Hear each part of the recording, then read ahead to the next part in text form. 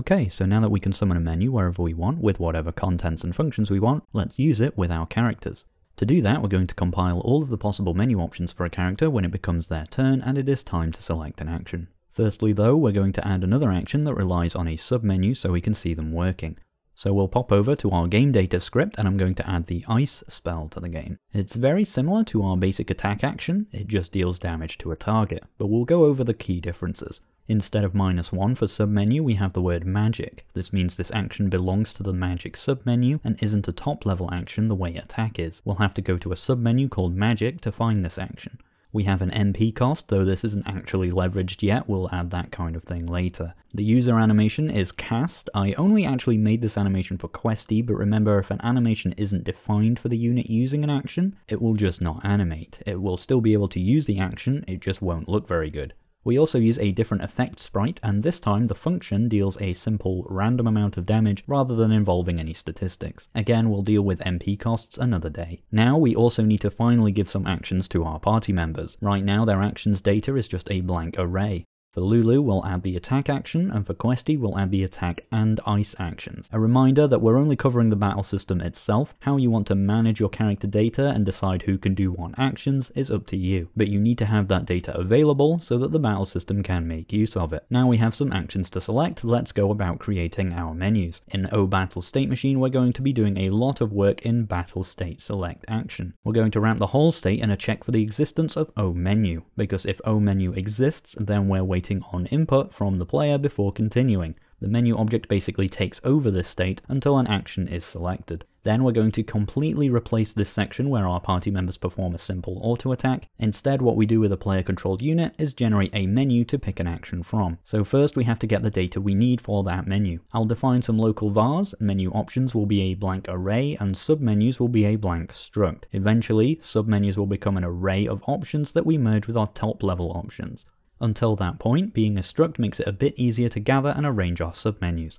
Next we'll get our action list with var action list equals unit actions. Then we'll start a for loop where we iterate over that array of actions. We'll also put the current action into a new local var. When we add MP costs, we'll need to know if an action is currently available, but for now we can assume all actions in our menu are available, so we'll assign available to be true. When we add items as actions, like potions and so on, we'll need to know how many of an action we can perform. We'll mix the count with the name to form one string, so potion x4, etc. We'll put that into a var called name and count, but for now that can just equal the action name. If this action has a submenu of -1, then it's a top level action like attack. So we add it directly to our menu options array with array push. Remember, each menu option is itself an array. We need the option name, which is name and count, the function to be called, which is menu select action, which we'll write at the end of the episode. It's very simple for now, don't worry. This function will just begin the action we pass it for now. Later we'll use it to enter the targeting state for picking targets for actions. Then we need to add any arguments the function needs, which is another array. Menu select action will need the unit doing the action and the action itself.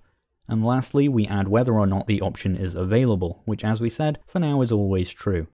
If this action is part of a submenu, we need to either create that submenu or add it to a submenu created earlier. So we'll check our submenu struct to see if this submenu is undefined. This $ symbol lets us look for a struct entry with a string rather than directly.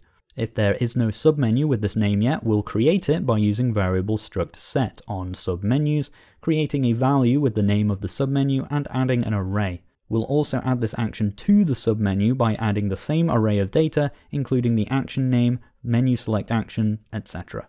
If the submenu does already exist, then we just add this option to that submenu, the same way we add options to the top level menu. Finally, we need to convert our submenu struct into an array and add its contents to our top level menu.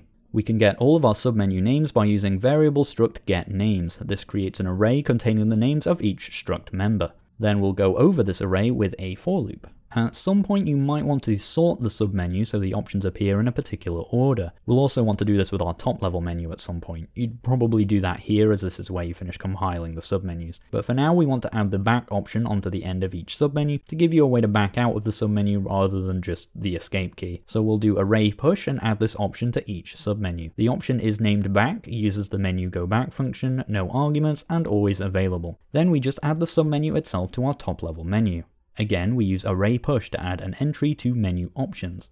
containing a new menu option made up of the name of the submenu in submenus array I, the submenu function, the argument being the submenu data itself and all of its options, and available being true. Finally, we have everything we need in menu options, so now we just call the menu. We call menu at x plus 10, y plus 110, menu options, no description, 74 width and 64 height. These are obviously hard-coded magic numbers, use whatever works for you. It needs to be relative to the battle itself though, remember, this is all happening inside your field room. Now before we forget, we have one last thing to do, and that's add the menu select action function. We'll go to menu functions and at the bottom, write function, menu select action with the arguments user and action. As I said earlier, this function will later be more complicated and we'll set up the targeting for actions that need it. So in order to do that, we'll do with oMenuActive equals false in order to hide the menu without destroying it. This is in case we decide to return to the menu instead of committing to a target. But for now this isn't too relevant because we'll just begin our action immediately by doing with oBattle, begin action, user.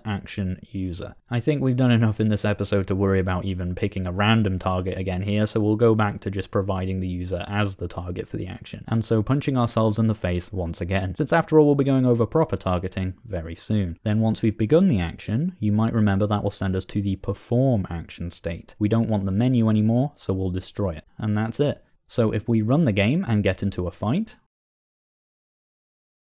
once it becomes a player unit's turn, they'll get a menu. Again, it's a tough episode, so don't worry if something goes wrong, just be patient and work through everything one thing at a time. You should notice that Questy has a magic submenu with the ice spell, and that selecting an action has the unit perform that action, although always aimed at themselves for now. Targeting will be coming up next I think, so we're almost through the trickiest stuff in the series. Source code is available through description links etc. if you want it. Congratulations on making it this far, I hope you're enjoying it. Thank you to my patrons for funding the series, and thank you for watching till the end. I'll catch you all next time.